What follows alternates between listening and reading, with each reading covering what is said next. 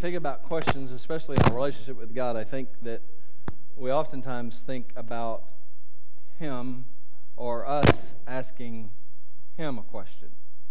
A lot of times we think about, and I think that's appropriate. You know, we got a new one of these, and I'm not sure if I break it or what. But what's that? It may be operator error. I'll try to sit very still. You know, in some estimations, though, in the Gospels record over 300 questions that Jesus asked. 300 questions. So it started me to think, like, what would it be like? And this is a year or so ago. But what would it be like for Jesus to ask me a question? Part of that's really interesting because He's not going to ask you anything He doesn't know the answer to. So the question is not for His information's sake.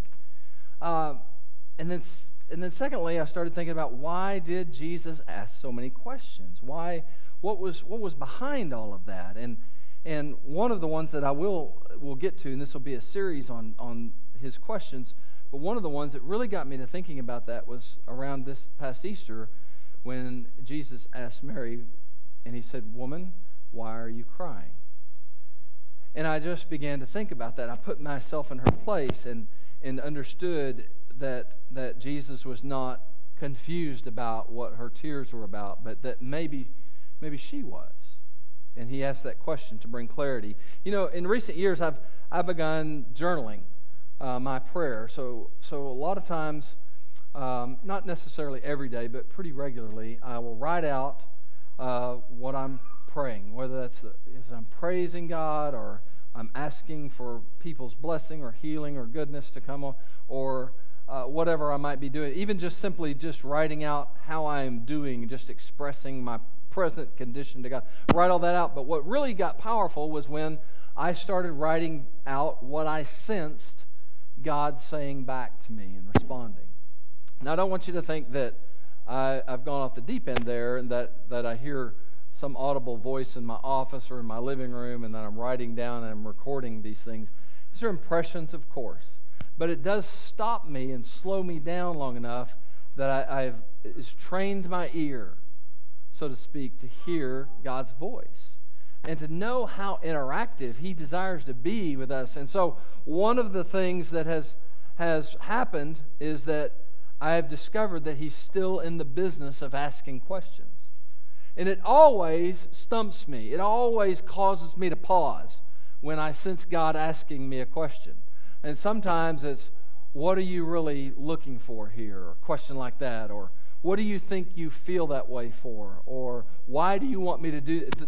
And they're never questions that I can just give a quick flippant answer to. And it's been very helpful for me. And so sometimes, you know, like when I get stopped in my track and it stumps me, it lingers with me. And I think this is at the heart of the question that Jesus asks, is that it penetrates. And it causes me to respond to Him in a little bit different way than I otherwise would. And so in this series of messages on Jesus saying, let me ask you something, because that's kind of the tone that I want us to hear these things. That is, if you are sitting with Jesus, conversationally interacting with Jesus, and He stopped in the conversation and said, you know what? Let me ask you something. What would that be like for you? I mean, before you heard the question, but He just knew that Jesus was going to ask you something, and that there is no way to pose there, no way to be anything other than honest. That is, your dishonesty, if we were going to answer dishonestly, would only reveal that about ourselves, that both parties at the table, so to speak, are going to know that that's not the real answer. So there's no way to pull the wool over His eyes.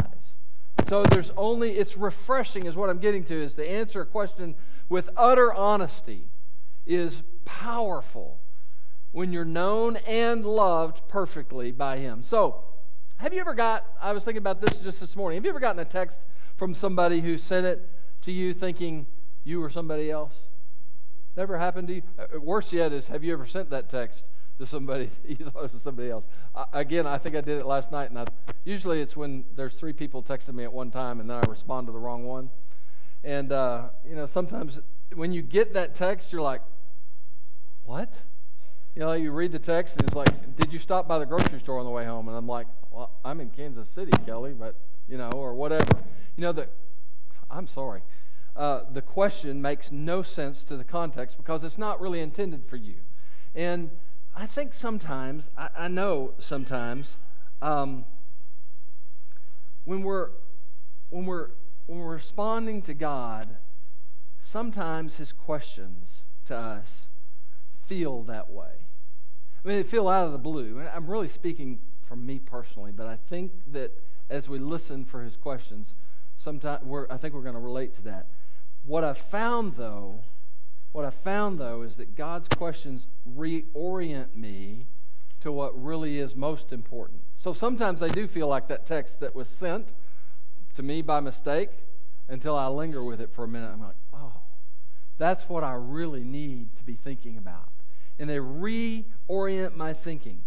I'm going to challenge you even at the beginning of the message to just even begin to let God ask you some questions. Even if they are questions that He asked other people in the Scriptures, and you just want to use those questions and just ask yourself, kind of to invite yourself into that and then to learn to respond to God honestly. It is powerful, powerful. So I think this is going to help us relate to God in some ways, but I think it's also going to reveal some stuff about us because some of the questions we'll be looking at are pretty universal in terms of their audience. Who could they be intended to? So we're going to look at that, and the question we're going to ask today is particularly that way.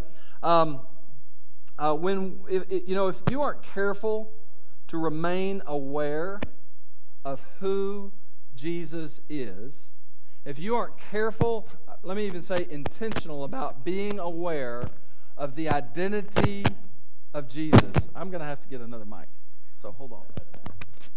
Otherwise, that's going to be for naught. I can ignore some things.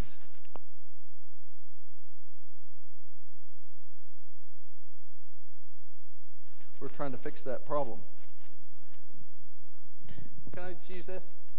That'd be okay? Let's see if I can. Are we on? On? This one's still on? Now it says off. You were right. Well, let me see if I can recover. I'm just going to have to revert to my notes. It does happen in our relationship with Jesus. So I want to ask you to ask yourself those questions and see where that takes you. So that's the front end. We'll kind of bookend the message with that challenge. But I really want you to begin to let Him do that. And so we're going to walk through questions today like this one. Jesus asking His disciples two things. Who do people say that I am? And then He turns it and says, but who do you say that I am? Now, let me preface that by saying this. When Jesus asked, who do people say that I am, it wasn't because He was curious about what are they saying about me out there.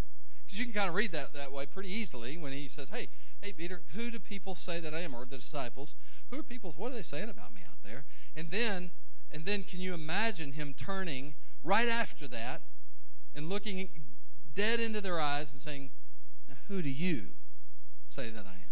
It is an important question. And if we don't keep reorienting ourselves to that, we will come to bad conclusions. We'll just slip into a lesser notion of who Jesus is. And here's the premise of this whole thing today, is that the identity of Jesus is going to determine your response to Jesus. Who you see and understand Jesus to be determines everything about how you're going to respond to Him. So you respond to different people in your life based on who they are to you. And the problem we have with Jesus oftentimes is we tend to swing the pendulum really far one way or the other. That He's a human person who is a good teacher, one end, to He's God and doesn't relate to me well, but He's God and He's all-powerful on the other end. And Jesus, the reality of who Jesus is both. He's right in the middle of that. He's fully human and fully God. But I know, even in my own journey, that I can begin to relate to Him in an out-of-balance way. So this is a very, very important question. So if you have felt distant or out of joint or sync with Jesus or in your relationship with God lately, or maybe you've really never connected even with him in this level, in this kind of personal way about who he really is. This could tremendously reorient you and bring us back to a place. So don't let the apparent simplicity of this, if you're a Christian who's been around for years and you think, hey, this is a really kind of surface level message, I want to remind you that there's nothing surface level when Jesus asks a question. It can go as deep as we need it to go, and it can meet you just right at the very beginning of your journey with God, either way. So, because it is that significant, and because we are walking through the very Word of God, I want to just pause and ask God to lead us and to truly, truly guide us through this time. So if you pray with me. Father, I need you right now, and we need you, because I don't want to give a speech today to people. I don't want to just say words on a paper or on my notes. I don't want to just plow through a sermon. God, what I want to do, what really is deep, deep in my heart, is I want to communicate what you want to communicate to your people. I want to give voice through this human vessel of my body to the truths and the realities that you long for us to embrace, to know, and to live out of. So that requires much more than me. So I throw myself down willingly, eagerly at your feet and say, I can't, but you can. And I can do all things through Christ who gives me strength, but I can do nothing apart from you. So I ask you for your wisdom, for your help, and your power to bless this message for myself, but also for this congregation, for your great glory. We ask in Jesus' name. Amen. Let me give you the setting before we go into the question, that what's going on right now in this passage in Matthew verse 16, or chapter 16, where we just read. Jesus has just had a verbal exchange with the Pharisees and Sadducees. Ironically enough, it's not by coincidence, though. It is an exchange about identity, ultimately. And they're asking him to prove it, to prove who you are. They say, so you give us a sign. Jesus says something kind of veiled to them. Again, I think that is in intention to make them think and to wrestle with where they really are. But his response to them is wicked and evil generation asks for a sign. I'm not giving you any sign except the sign of Jonah. The sign of Jonah was a picture of his death and burial and resurrection, and so that's what he was referring to there. But we don't have any indication that they really grabbed hold of that. So he tells them that they seem to be good. He says to the Pharisees, easy for me to say, Pharisees and Sadducees, he says to them, you can figure out the weather based on what the sky looks like in the morning or the evening, but you're having a really hard time figuring out who I am. You can interpret the weather, but you're not interpreting the reality of what's happening right in front of you. And their false teaching, he goes on to warn about, saying, beware of the leaven of the Pharisees and the Sadducees. And he wasn't talking about real leaven. He was talking about their false teaching, which was based around their misunderstanding or their lack of understanding of who Jesus was. It goes back to his identity. And then there's this lead-in question as he comes back to the disciples and he says, who do people say that the Son of Man is? So he gives himself a title. He gives himself he's kind of like the teacher who's giving you the answer in the question. Who do people say that the Son of Man is?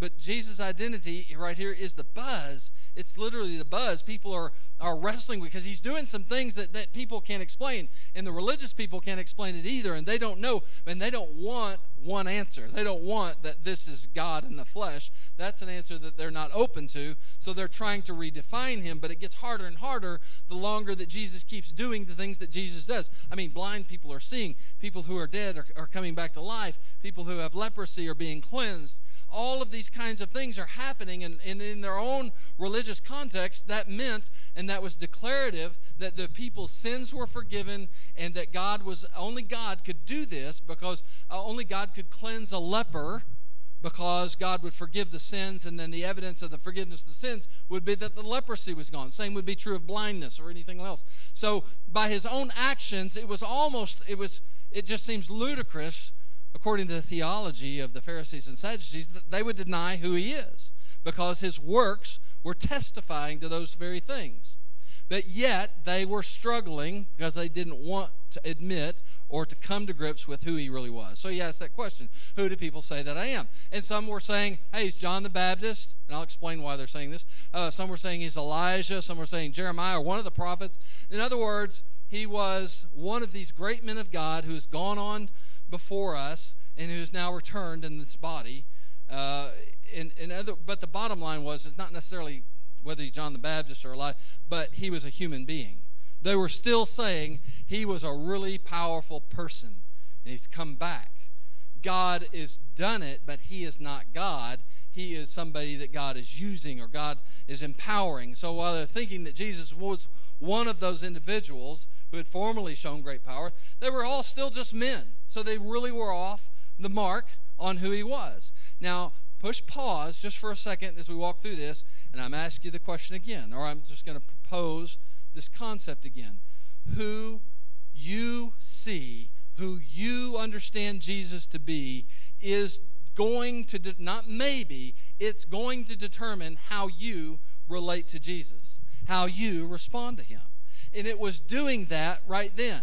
And this was Jesus' work, to put on display, not just tell people verbally, but to put on display the reality of who he was, the Son of God and the Son of Man.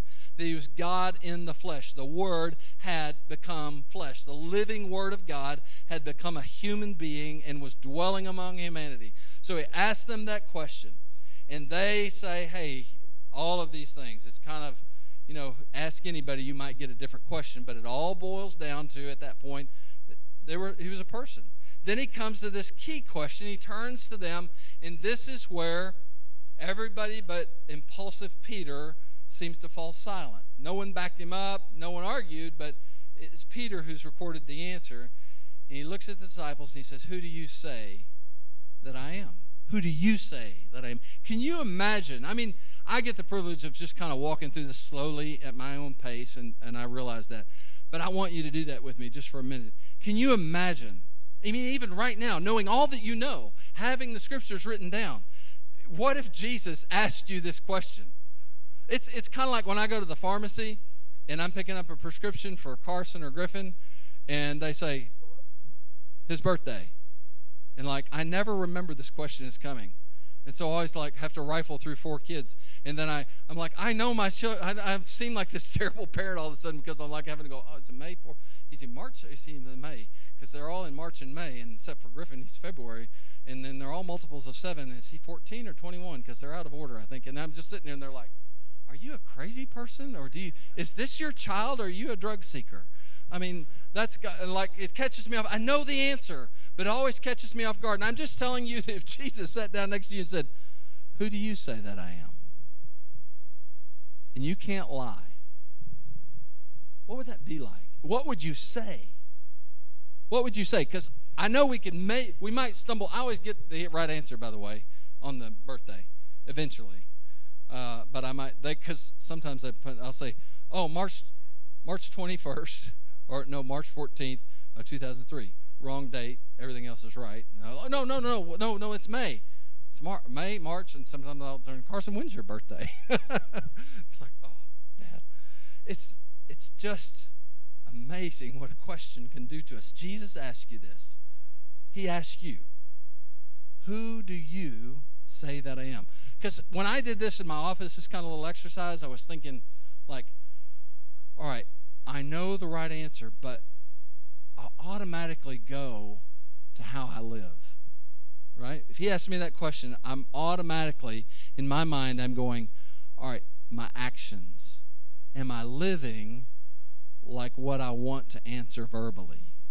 And there's always this big gap there. It's always this inconsistency between, hey, you're the Christ, the Son of the living God, and then maybe how I'm living. And the comforting thing today is that was true of Peter too. He got the right answer. He says it. He says it. He says, you are the Christ. You are the Christ. You're the anointed one. You're the Messiah. I know that. Peter says, I get that. You're the Messiah of God, the long-awaited one who would come and deliver Israel and the people of God, and you would establish the kingdom of God among man. You are the Messiah. And he says, you are the Son of the living God. It's kind of a twofold answer. You're the Son of the living God. And literally means the offspring of God.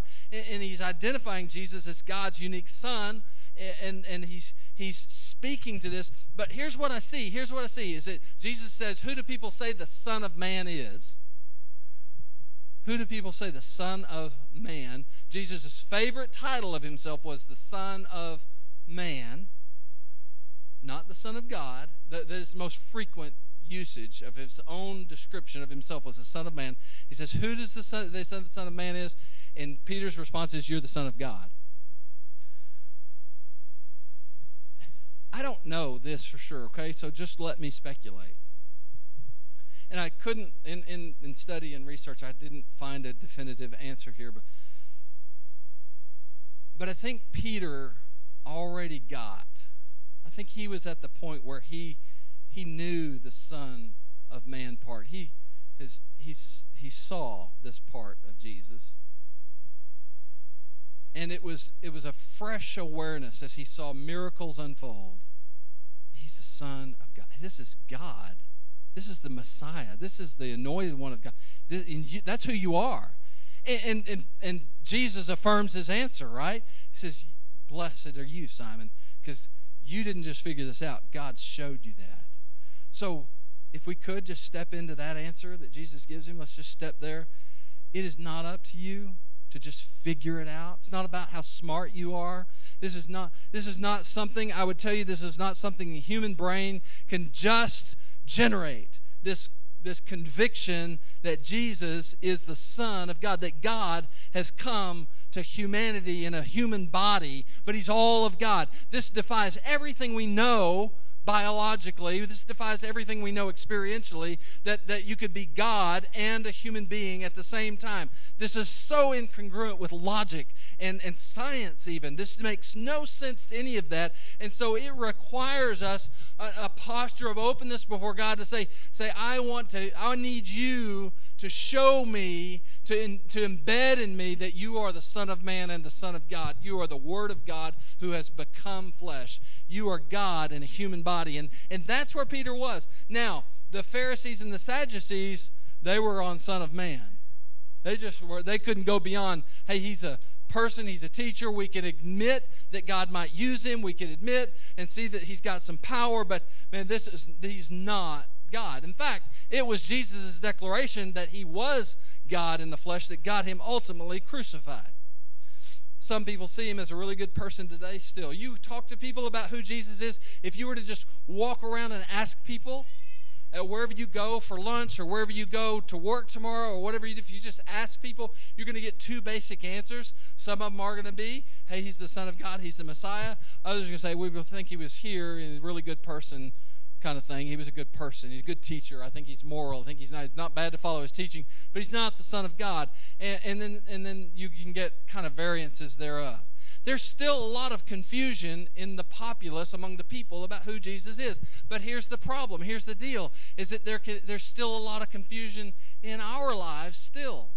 Because if we just walk through life and we don't reorient ourselves to this, if we don't allow Jesus to ask us this question, we will drift to one side of that pendulum or the other. We'll begin to relate to him as just a really good teacher with a lot of great moral values, but not a lot of power. Or we will swing over here and think, man, he's God. He is all-powerful. He is sovereign. He is holy. He is other than me. You won't relate to him. It's going to be very difficult to step into that reality. And listen, it doesn't matter whether you're an elementary school, high school, college, in the middle of your work career, raising a family, or you're retired, looking back at a lot of life. It doesn't matter. This is pertinent. This is powerful. This is so relevant for every single person who walks through here. So I want to ask you this question. Let's just do it right now. Let's just say this. If Jesus is primarily even, let's just say and I know we know the right answers cognitively. So when I say if, you understand that's rhetorical. if we're relating to Jesus as mostly as a human being and we're just kind of swung that way, we're going to be drawn to him because he's a really good human being. In fact, he's perfect. And his teachings are powerful and fresh and admirable and attractive. But we're not going to really rely on him because he's still just a person. And if he's just a person, he can't really be present with me. And there's a lot of problems. But if he's primarily God, we're just going to kind of back away from him because we're not going to feel like we can relate to him. We're going to feel like he's distant. We're going to feel like he's maybe probably angry, disappointed in me. And by the way, if that's where you are today, if you're feeling like every time you get close to God, he's kind of going, man, you're just kind of disappoint me. Or man, I'm frustrated that you can't get it right. You're relating to God as to Jesus as the one who is all God and not very human at all. That is, he doesn't understand your plight. So of course the great need to know and embrace the reality of Jesus as fully human and fully God. I get that. We know that. I think that's an easy thing to understand. But today, what I'm asking you to do is to realize where you are in that. To ask yourself that question, to let Jesus step into your world and ask yourself that very question. So some of us need to recapture the humanity part. Some of us need to reorient to the deity of Jesus, to the God side of Jesus. And this is all or nothing. By the way, it's not 50-50. He's not part God, part man. He's all God, all man. So to do this, here's where we're going to wrap this up, kind of bring this to home, and hopefully I think this will connect with you. I did this, so I'm just I'm going to read scripture, and I just want you to insert yourself to it, and you can be the person that Jesus is dealing with. You can be a spectator. You can be whatever just be a part of the story. Okay, so this is just a brief part. It's Mark chapter 1 verses 40 through 42. And here's what it says. A man with leprosy came and knelt in front of Jesus. I want you to picture that. A man with leprosy. He has wounds, open wounds. He's been ostracized from his family. He lives in a colony outside the town with only other lepers. He can't go to church. He can't relate to God. He's been told that he's been stricken by God with this disease because of sin. This is this man's condition in a brief narrative. This is this man's condition. This man, and by the way, when he walked through town, he had to yell unclean so that people could part the way. No, he hasn't been touched. He hasn't been hugged. He hasn't been dealt with as a human being since he contracted this disease. This man comes to Jesus, and he kneels down in front of Jesus. Have you ever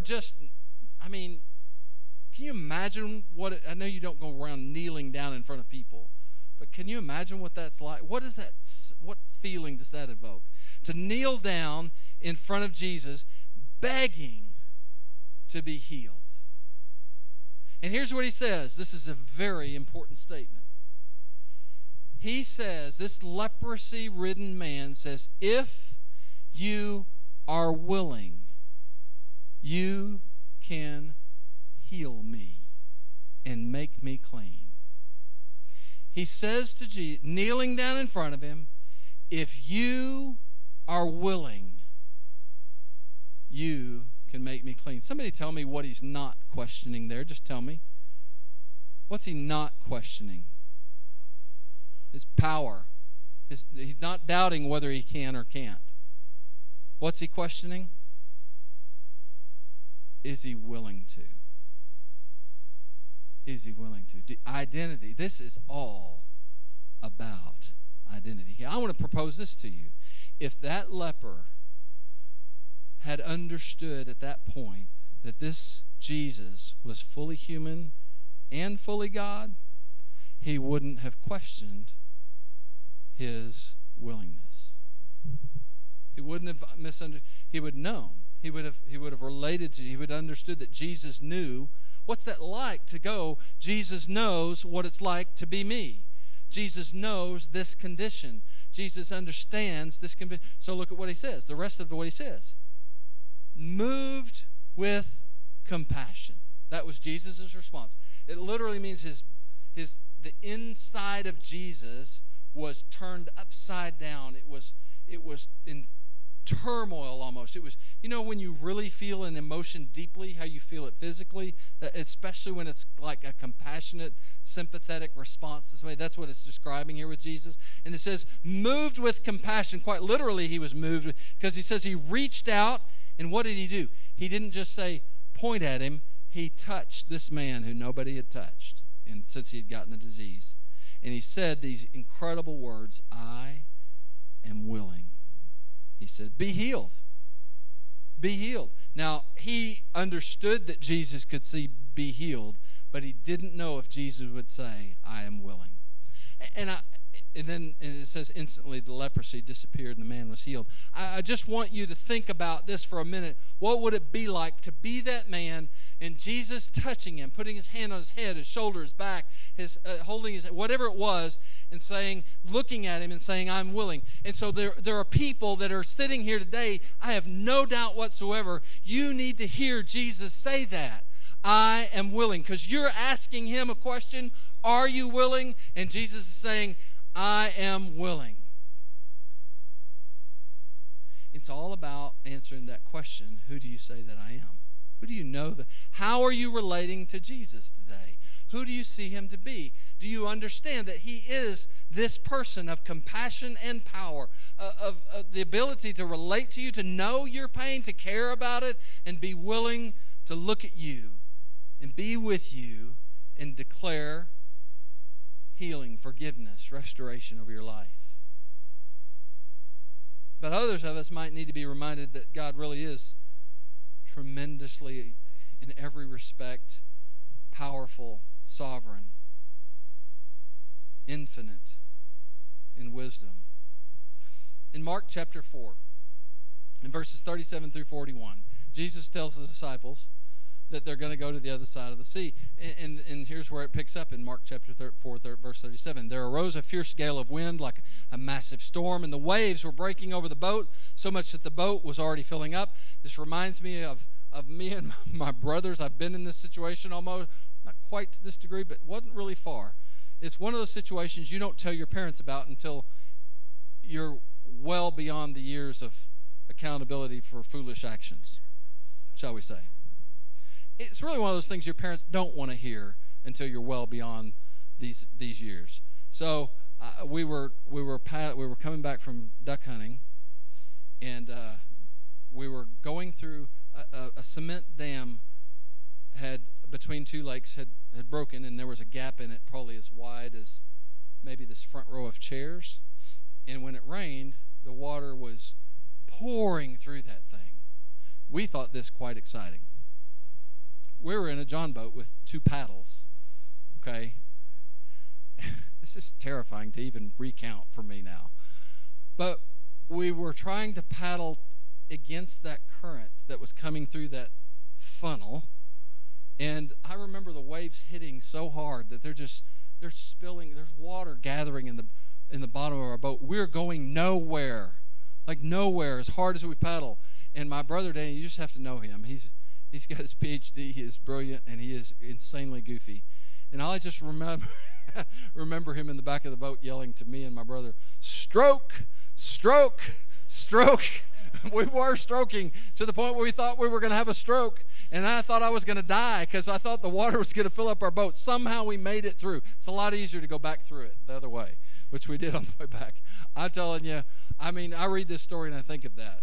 They were terrified. I was terrified. These disciples that night, they were terrified. But Jesus himself was in the stern, asleep on a cushion, and they woke him up and said to him, Teacher, do you not care that we are perishing? We are about to die. And he got up, Jesus got up and rebuked the wind and the sea and said to the sea, Hush, or peace, be still.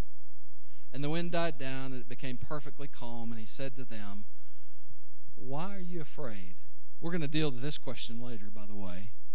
Why are you afraid? Do you still have no faith?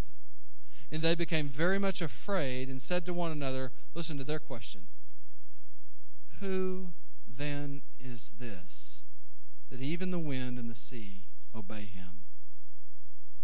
Who is this man that was asleep in the stern, that even the wind and the sea obey him. They weren't asking if he was willing. When they came to Jesus, there was a question of willingness, but it was, we need your help. We are dying here. And Jesus showed up with more than help, didn't he? He didn't just help paddle through the storm. He just stood up and said, hush, be still. A clear declaration of his authority over creation. And you might need to know that today because, listen, if a doctor said it's cancer, if a spouse said it's over, if the funeral home called and told you the appointment that you got to go make arrangements for, all of life's things that crash in on you, the storms that make you feel like you're drowning, I have felt just like those disciples. Like Jesus is calmly sleeping, and I've interpreted his calmness as indifference, or like I didn't matter, or like he's just taking his eye off the wheel. And I asked this thing, well, do you care? I mean, do you care? And then amazingly, looking back, I can see Jesus time and time again in my life stand up and just with a word bring stillness, bring peace, bring calm, bring order. He's still King of the universe. So I'll ask you today, who do you say, not just with your words, but with your life, who do you say that Jesus is? How are your actions declarative of what you really think about Jesus? I want to tell you, as we conclude the message, it's obvious. He's the Son of the living God and the Son of Man. He knows your every weakness. He knows every pain, every problem, every frailty. He gets it. And he can do something about it. You need to know that he's willing, and you need to know that he's able. And he will not always play according to our script, will he? When I say not always, I mean something like almost never.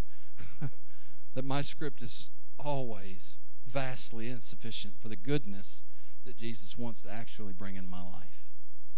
So I'm learning this. I'm learning to come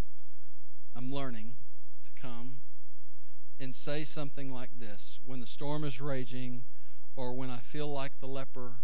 I'm learning to come before Jesus fully aware of who he is and say, here's, in my very limited understanding, what I would love to see happen. Here's just the honest condition of my heart, the desires. But I know, even when it doesn't feel like it, I know that you want what is truly good and best for me. And I'm learning, church, I can't emphasize enough to say I'm learning. To step back after that and say, I trust that you will be good and you will be faithful and I can rest. He sometimes touches and says, be clean. Sometimes he stands up and says to my circumstances, be still. And either way, I am reminded that we have an amazing Jesus. Staggers me with who he really, truly is. Who do you say he is? Let's pray. Father, as we sang just a while ago, we are reminded that you are a good and faithful daddy. You are tender, caring, compassionate, patient, merciful, understanding, knowing, wise. You are the God who is infinitely more powerful than the lightning storm we watched in our southern sky last night. You are infinitely more creative than the beautiful panorama of clouds we got to see painted with pinks and yellows and grays and blues last night. And yet you take the time to kneel down in front of me when I'm in a crumpled heap and tenderly care and powerfully restore. And I really do relate maybe most of all to the disciples when they say, "Who then is this man?" You are King, and you are my friend, all in one. And in wonder, I bow before you. And I pray on behalf of those in this room who are wrestling and rowing against the current, who are fighting the battle, who feel exhausted and depleted, who are confused and bewildered, who are terrified, who are bored, who are complacent, who feel utterly disappointed or wrestle with a sense of failure that seems permanent. That you, Jesus, all that you are, would step into the circle of their life and their circumstances, and you would speak what needs to be spoken. And I know and trust and believe you will be who you truly are. And you will raise our eyes to see that. Bring newness and hope. Bring strength and comfort. Bring perspective and passion. And God, we will love you in return. Not because of what you've done, but because of who you are. And we love you today, and we're thankful. In Jesus' great name, amen. As we close, Mike's going to come up and play a chorus, but I want to read something to you. If there's perhaps a passage, there are many, but one of the most profound and maybe relatable, if I can use that word, passages that is descriptive of the identity of Jesus. It's Colossians chapter 1, and I'm just going to, there's pretty lengthy, so I'm just going to pick a part of that passage. In verse 15, speaking of Jesus, it says this, and listen to how you hear both God and man in this description. He is the image of the invisible God, the firstborn of all creation. For by him all things were created, both in the heavens and on earth, visible and invisible, whether thrones or dominions or rulers or authorities. All things have been created through Jesus and for Jesus. He, Jesus, is before all things, and in Jesus all things hold together. Jesus is also head of the body, this church. And Jesus is the beginning and the firstborn from the dead, so that Jesus himself will come to have first place in everything. For it was the Father's good pleasure for all the fullness to dwell in Jesus, and through Jesus to reconcile all things to himself, having made peace through the blood of his cross. Through Jesus, I say, whether things on earth or things in heaven. And although, I'm just going to end there because we could just keep going. I want to ask you to dwell on that. If you could have a homework assignment, would you read through Colossians chapter 1? You could read through all 3 chapters, but dwell on it. Just let it sink. And so that we could be where Peter was, where flesh and blood did not have to reveal it, because it could not. Mike, would you come? Yeah, you can do whatever you want. Absolutely. Go right ahead. Do it. It's that song we worked on.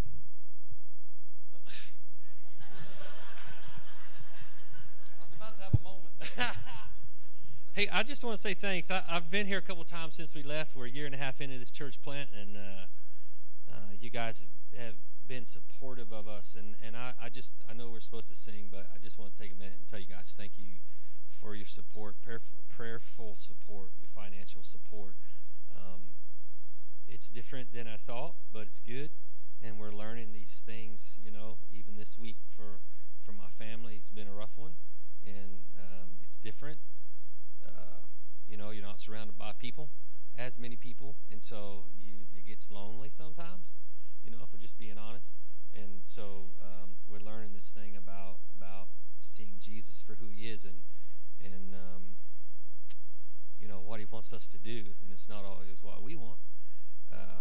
But if we learn, I said in Casey's group this morning, man, if we can just try to focus on his plan for our life, everything looks a little brighter than it does if we try to figure it out on our own. But man, we're faithfully meeting each week. We meet on Monday nights, and we have a youth group that meets on Friday nights. We got 8 teenagers coming when they all show up, so we're excited about that. And we just started. We had Serve Day. I want to thank you guys that came out and helped with that. That was really awesome. Got to spend a lot of time with the Veerlings that week. They were out every night, and some of the other folks. So it was a good week. And from that, we've started a once-a-month public gathering. So we just feel like you know, God's moving. And we just really can't wait to see what happens from here. But I just wanted to really say thank you on behalf of our family for your support. So